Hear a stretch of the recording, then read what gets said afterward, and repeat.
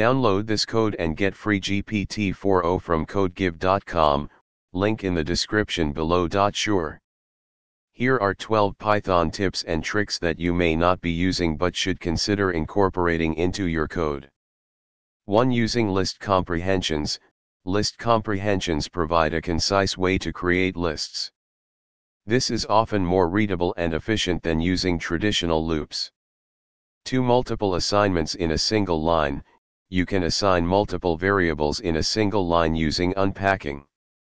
3. Using enumerate.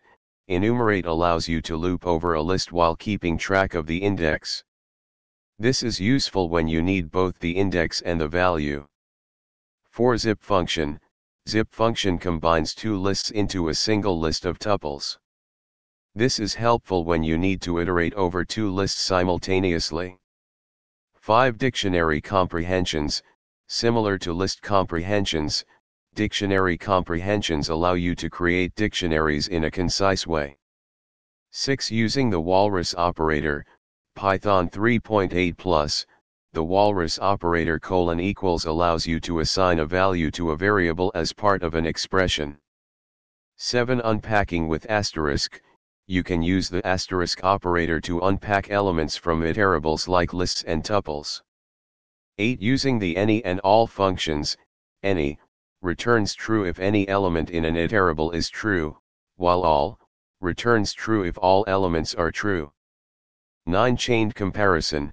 You can chain comparison operators in Python for more concise and readable code. 10. String formatting with f-strings. Python 3.6 plus, f-strings provide a concise and readable way to format strings using variables.